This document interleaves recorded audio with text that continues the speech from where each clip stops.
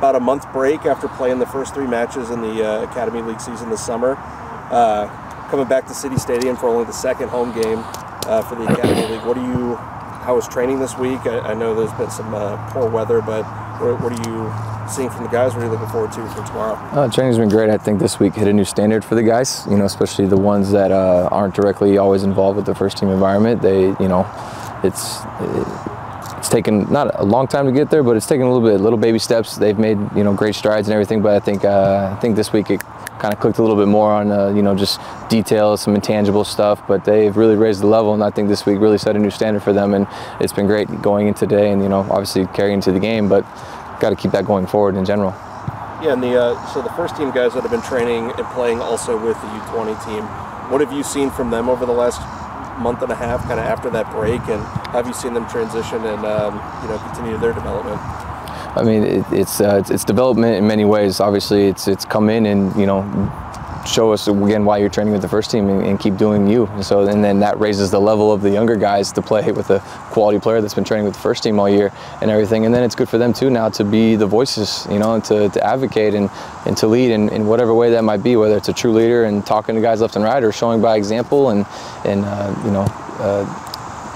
embedding our pillars into them even more, because that's what this is all about. We want to tie it all together, and it's nice for them to play a different role in that capacity, in this environment of being the leader and the one that guys look up to and all that stuff.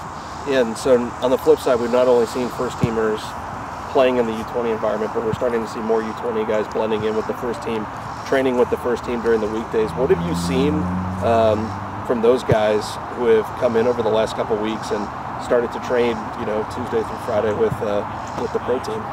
It's been almost seamless to a degree, and that's exactly what you want. Is you want these guys to step in the environment. Yeah, maybe a couple things, they get into the rondo a few extra times than they want to, and the guys kind of get after them a bit, but then they go, okay, I need to figure this out quick, and I mean they just pick it up, and then they go like, all right, okay, this is the standard. I'll make the necessary adjustments, but it's been great. They hop in, a couple minor tweaks, and really they've been seamless in their transition to the first team environment and hanging with the guys and learning and growing, and that's what you want right there.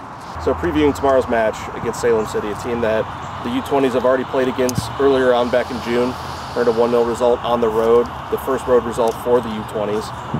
Gabe Cox, first teamer, scoring in that game. What did you see from that team in that game? What is your expectations for tomorrow? I mean, they worked hard.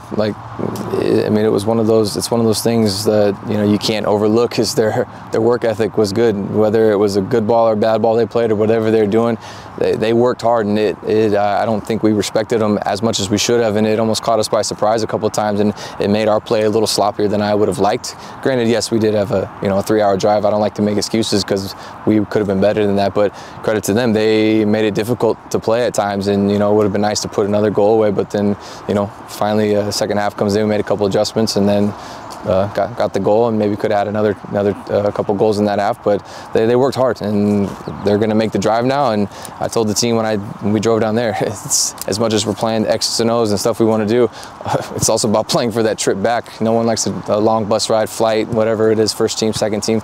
You want to go home happy. U20s are back after kind of that month-long break, facing Salem City at City Stadium after previously playing them on the road back in June. 1-0 result for the U20s. How, from your perspective, how'd that game go back in June, and what are you looking forward to tomorrow? They were a team that played their brand really well. Very compact, sat back, direct, and it was difficult for us. It was a good challenge for the boys. Something we haven't seen a lot. A team that's very low in their block. We had to kind of break them down, figure it out. In the first half was that period of us figuring it out. The first 10 minutes of the second half, we came out really strong. Obviously scored the goal in like minute 52, 53. And then from there, it was just kind of, moving the ball around, speed of play, that kind of thing. But I would expect more of the same, for them to be really direct, and we'll obviously have to deal with the ball in behind. That was a focus that we worked on in training today. And then in possession, playing through the middle, being brave to take our chances and keeping possession. But yeah, I think it'll be similar to the first game, but it'll definitely be good. And then training is something that the coaches have really talked about, is the blending for the U20s and for the first team. continuing to compete in that first team environment, making 18s, getting on the pitch with the first team, and then coming in and also having the opportunity to play with the U20s, and then see some of your U20 teammates even making it into first team training. What has, from your perspective, that environment been like? How do you feel like you as a player have grown? How do you feel like some of your teammates have grown?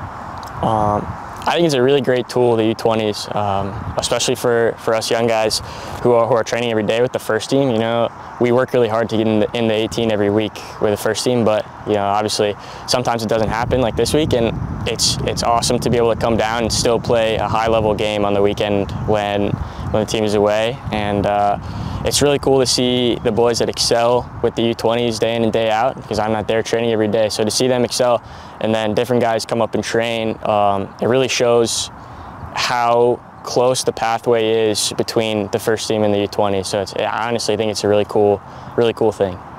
And then tomorrow, getting to walk back out on City Stadium, you know, what excites you about getting back on the field and facing Salem City for the second match?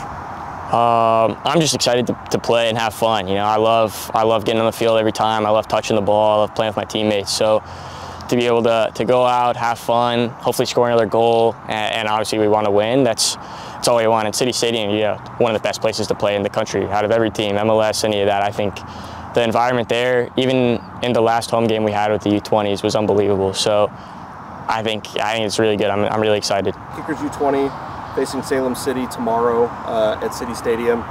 Rematch of a match that previously happened down in Salem City back in June. Kickers U20 earned a 1-0 result. What are you looking forward to for tomorrow's matchup for the U20s? Looking forward to going out and playing. Noah, Gabe, also in the kind of similar environment I'm in. Just looking forward to going out there and playing. You know, every minute I'm happy. You know, I just want to play, whether that's with the first team or the U20s. I just want to play and just excited, and hopefully can bring another home win. And a lot of fans will probably be pretty familiar then through social media seeing kind of that first home match that the Kickers U20 got to play at City Stadium back in early June. You had scored a brace in that match for the Kickers U20 to win 2-1. How do you feel like, you know, being in that first team environment, you know, week in and week out, and then coming and playing in that U20s match? How did you feel that game went for you, you know, and just how do you feel like you've grown as a player so far this season? Yeah, I feel like whenever you're in a first team environment and you come down to play with U20, the academy, you have a responsibility, and you have a responsibility to play well and to lead the rest of the team. And I was happy I was able to do that with 2 goals, and that should be the standard every game. I think throughout my stint with Kickers, I've grown as a player a lot, and it's a priceless time in my development and career that will set me up for the rest of my career. So, yeah. Yeah, and we've seen more and more blending inside the environment. Obviously with the first teamers training and playing with U20s, but also some of the U20s being invited up to train with the first team kind of in that Tuesday through Friday block. How do you feel like you've seen some of your teammates grow as they, you know, raise their level and go up into that, you know, professional environment? Yeah, obviously players I've played with since I was 12, 11 years old. Very proud of Brendan and Jackson, who recently got the opportunity to train. Both of them are doing amazing and holding their own in first team training. So it's just very excited to see my teammates follow and doing so well.